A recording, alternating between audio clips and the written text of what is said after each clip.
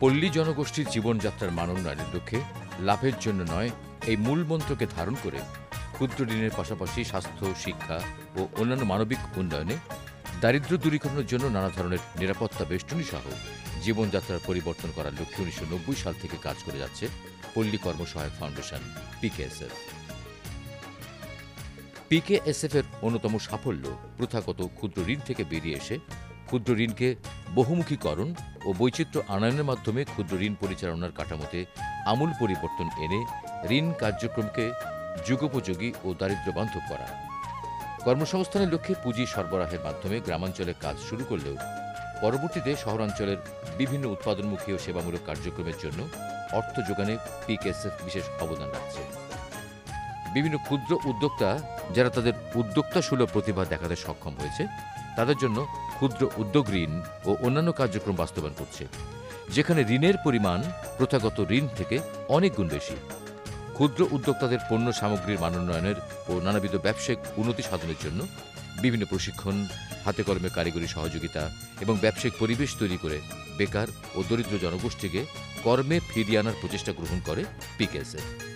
আর এই প্রচেষ্টায় সহযোগিতা করছে বিভিন্ন সহযোগী সংস্থাসমূহ। PKSF এর এমনই একটি সহযোগী সংস্থা পিদিম ফাউন্ডেশন। পিদিম ফাউন্ডেশন 1990 সালে যাত্রা শুরু করলেও মূলত 1995 সালে বিভিন্ন কার্যক্রম শুরু করে। এর মধ্যে ক্ষুদ্র ঋণ, স্বাস্থ্য ও পুষ্টি, কৃষি, জীবনযাত্রার মানোন্নয়ন, মহিলা ও শিশু অধিকার আদায়ে কাজ করে যাচ্ছে পিদিম ফাউন্ডেশন। বর্তমানে PKSF এর অর্থায়নে পল্লী জনগোষ্ঠীর জীবনযাত্রার মানোন্নয়নে বিভিন্ন কর্মসূচির মাধ্যমে কাজ করে যাচ্ছে পিদিম ফাউন্ডেশন।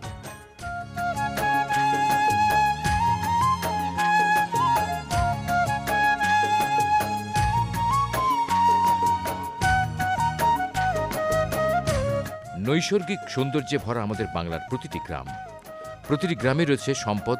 আর এই সম্পদ শুধু ফল ফলালি বা শস্য নয়, মানব সম্পদ ও প্রাকৃতিক সম্পদ। বাংলার প্রতিটি গ্রামে গঞ্জে, মাঠে ঘাটে ছড়িয়ে ছিটিয়ে আছে। জীবনের প্রয়োজনে মানুষ বিভিন্ন ধরনের পেশা বেছে নিয়েছে। কেউ বা নতুন কোনো ব্যবসা, কেউ বা পৈতৃক ব্যবসাকে আঁকড়ে ধরেছেন। যে ব্যবসাই করেন না কেন, সেটা যদি সঠিক নিয়মে সুষ্ঠুভাবে করেন, তাহলে তার সফলতা আসবেই। এমনই এক ভিন্ন পেশা বেছে নিয়েছেন নারায়ণগঞ্জের খাসনগর দিঘিপাড়ের বাসিন্দারা।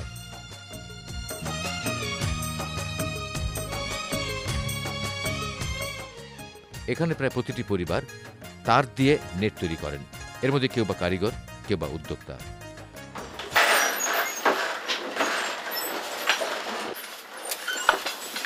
প্রবাদ আছে, চাঁদের বুড়ি চরকা কাটে, আর তাঁতিরা চরকায় সুতো কেটে তৈরি করেন কাপড়।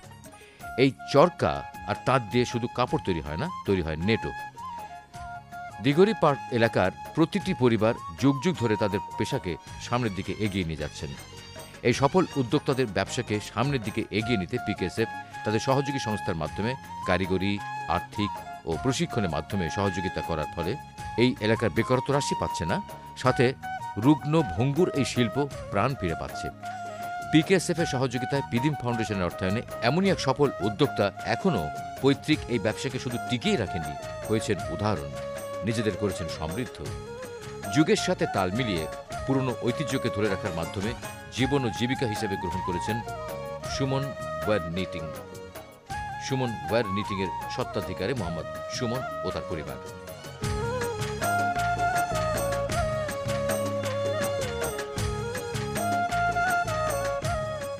সুমনের পিতা আব্দুর রশিদ নিজেদের বাড়িতে 30 থেকে 35 বছর আগে থেকেই তৈরি করতেন তার দিয়ে নেট।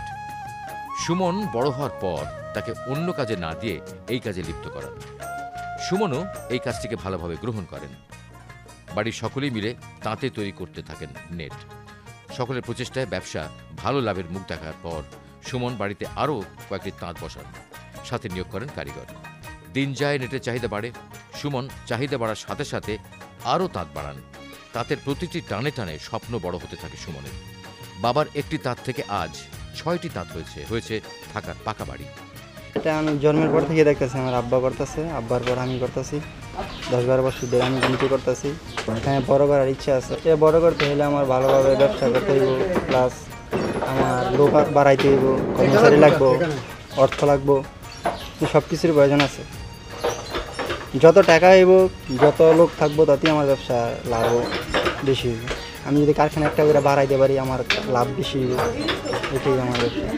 এতে শুধু সুমনেরই লাভ হয়নি, এলাকার 15 থেকে 16 জনের কাজের ব্যবস্থা হয়েছে। এক একজন শ্রমিক প্রত্যেক দিন 600 থেকে 700 টাকা আয় করে থাকেন। সুমনের সাথে সাথে এই শ্রমিকরাও জীবনে চাকা ঘুরিয়েছেন। নেট তৈরি খুব সহজ কাজ না। বাজার থেকে তার এনে তারের সাইজ অনুযায়ী নেট তৈরি করা হয়। এই নেট তৈরির জন্য 18, 20, 22, 24, 30 নম্বর তার ব্যবহার করা হয়। প্রথমেই তারকে চরকার মাধ্যমে তাঁতের রোলে বসানো হয়। এরপরে কতটুকু ফাঁকা হবে সেই অনুযায়ী রোলের নির্দিষ্ট স্থানে তার বসানো হয়। এরপরে নেট তৈরি শুরু হয়। কাজগুলি একজন লোকের পক্ষে করা সম্ভব না, তার জন্য প্রতিটা কারিগরের সাথে 1 থেকে 2 জন সহযোগিতা করছেন।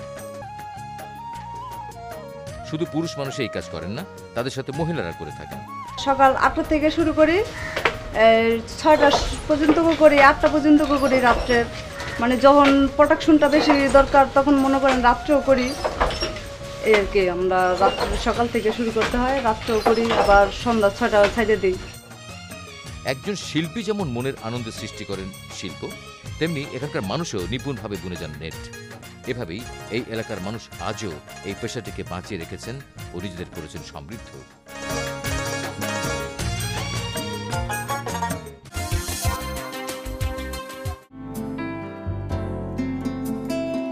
আমাদের দৈনন্দিন কাজে প্রতিনিয়ত ব্যবহার হয়ে থাকে বাঁশের তৈরি বিভিন্ন জিনিসপত্র। নিত্যনৈমিত্তিক কাজে প্রতিদিনের ব্যবহার বৃদ্ধি পাওয়ার সাথে সাথে নিজেদের সংস্কৃতিকে ধরে রেখেছেন।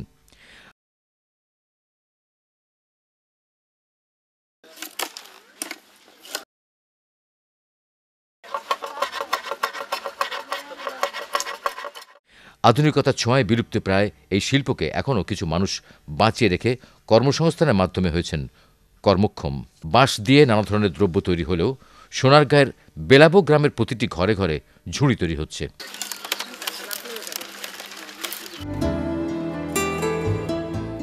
স্থানীয় ভাষায় এই ঝুড়িকে ডোল বলা হয়। বংশ পরম্পরায় এই গ্রামের প্রায় শতাধিক পরিবার আজ স্বাবলম্বী এই ডোল তৈরি করে। নারায়ণগঞ্জ শহর থেকে কিছুটা দূরে আঁকাবাঁকা মেঠো পথরে বেলাবো গ্রাম।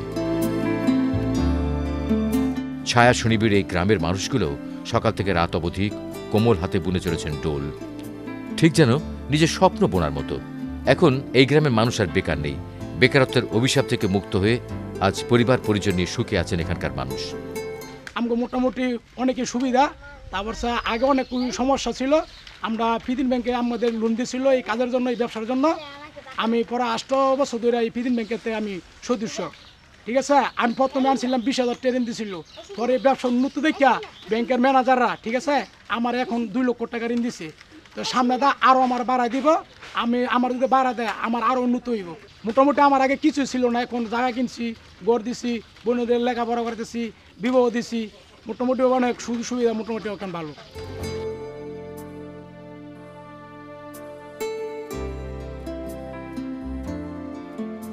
আমরা হুঞ্জি লইয়া বাসবে টানি, ব্যবহারই করতে বেশি স্বেচ্ছাতে আমরা এটা দিয়ে চলি।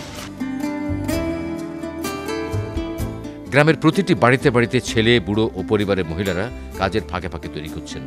সকলের প্রচেষ্টায় অল্প সময় তৈরি হয় এই সকল ডোল। আসুন জেনে নেই কিভাবে তৈরি হয় এই ডোল। ডোল তৈরি করতে মুলি বাঁশ ব্যবহার করা হয়। প্রথমে এই বাঁশটিকে বিভিন্নভাবে কেটে টুকরো টুকরো করা হয়। এরপর প্রয়োজন অনুযায়ী বিভিন্নভাবে চটা তৈরি করতে হয়। ডোলকে আরও আকর্ষণীয় এবং আরও সুন্দর দেখাতে চটাতে রং করতে হয়। একটি বড় বাঁশ দিয়ে 25 থেকে 30টি ডোল তৈরি করা যায়। একজন মানুষ প্রতিদিন 18 থেকে 20টি ডোল তৈরি করতে পারে।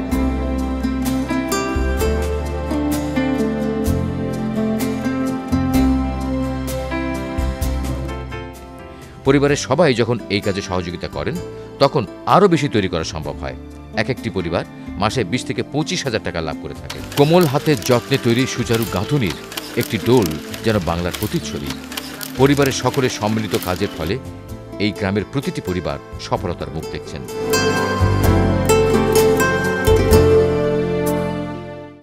আজকে যে কয়েকটি বিষয় উপস্থাপন করা হয়েছে, পল্লী কর্ম-সহায়ক ফাউন্ডেশনের অর্থায়নে পল্লী কর্ম-সহায়ক ফাউন্ডেশনের যে সহযোগী সংস্থা তাদের মাধ্যমে সাধারণ মানুষকে সহায়তা করার যে প্রক্রিয়া, সেই প্রক্রিয়ায় যে কাজগুলি আজকে দেখানো হবে সেগুলির মধ্যে একটি আছে অত্যন্ত গুরুত্বপূর্ণ।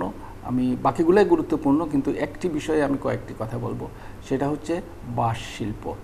বাঁশ থেকে নানা ধরনের জিনিসপত্র তৈরি করা হয়। কিছু কিছু হয় যেগুলি ব্যবহার করার মতো, কিছু কিছু হচ্ছে সাজিয়ে রাখার মতো। তো এই সমস্ত জিনিসগুলো যেটা তৈরি হয়, একটি জিনিস হচ্ছে যে এক সময়ে এটা ভালো চলতো, তারপরে এটা বিভিন্ন কারণে প্রায় বন্ধ হয়ে যাওয়ার উপক্রম হয়। এরপরে পল্লী কর্ম-সহায়ক ফাউন্ডেশন সহায়তা নিয়ে আসে এবং সেই সহায়তার ভিত্তিতে এটা আবার পুনর্জাগরিত হয়। এখন প্রায় 100টি পরিবার খুব ভালোভাবে তাদের জীবনযাপন শুধু করছেন না, তারা উন্নতির দিকে এগিয়ে চলছেন। এবং এই যে জিনিসপত্রগুলো তারা তৈরি করেন, সাজিয়ে রাখার জিনিস হোক, ব্যবহারের জিনিস হোক, এই সবগুলির বাজার বাংলাদেশে আছে, এমনকি দেশের বাইরেও রপ্তানি হচ্ছে। কাজেই বাজারের কোনো সমস্যা নাই। অনেক সময় দেখা যায় যে কিছু জিনিস তৈরি করলে বিক্রি করা যায় না, সেজন্যে যারা তৈরি করেন তারা উৎসাহ হারিয়ে ফেলেন। কিন্তু এই জায়গায় দেখা যাচ্ছে যে কোনো সমস্যা নাই বাজারের, দেশের মধ্যে এবং বাইরে। কাজেই এই যে পরিবারগুলি, তারা এখন একটা সমৃদ্ধির পথে এগিয়ে চলেছেন এই কাজটি করে।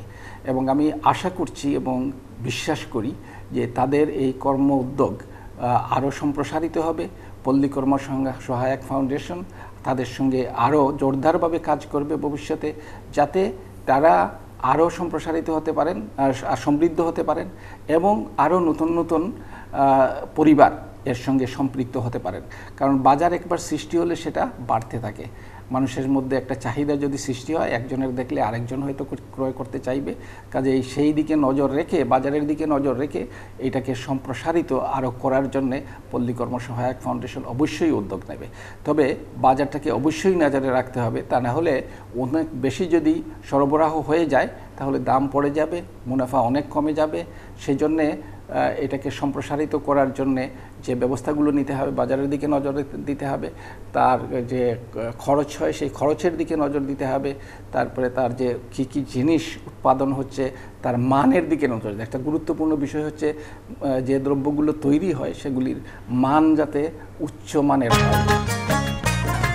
বেকারত্ব একটি অভিশাপ, বেকার একটি জ্বালা আর যন্ত্রণা। ২৬ বছরের এমন একটি ছেলে হুমায়ুন মিয়া। সোনারগাঁও উপজেলায় হুমায়ুন মিয়া এখন আর বেকার নন, অভিশাপও নন। আজ স্বাবলম্বী ও সফল। দর্শক বন্ধুরা, আসুন গল্প শুনি হুমায়ুনের। ২০০৯ সালের কথা। বন্ধুদের সাথে খারাপ সঙ্গ দেওয়ার জন্য বাড়ির সকলের কাছে বকুনি শুনতে হতো তার। আর এ কারণে পড়ালেখার পাঠ চুকিয়ে যায় ৯ম শ্রেণীতে। মানসিকভাবে ভেঙে পড়েন তিনি।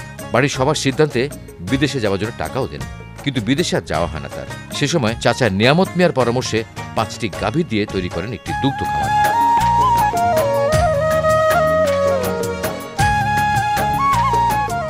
তাড়াতাড়ি লাভের মুখ দেখেন তিনি। মুখে হাসি নিয়ে আরো কিছু টাকা দিয়ে আরো গাভী কিনে আনেন তিনি। বর্তমানে তার এখানে 14টি গাভী ও তার বাচ্চা দিয়ে বেশ বড় একটা খামার। ছোট বড় মিলে 34টি গরুর খামার। প্রতিদিন প্রায় 4 মণ দুধ পান তিনি।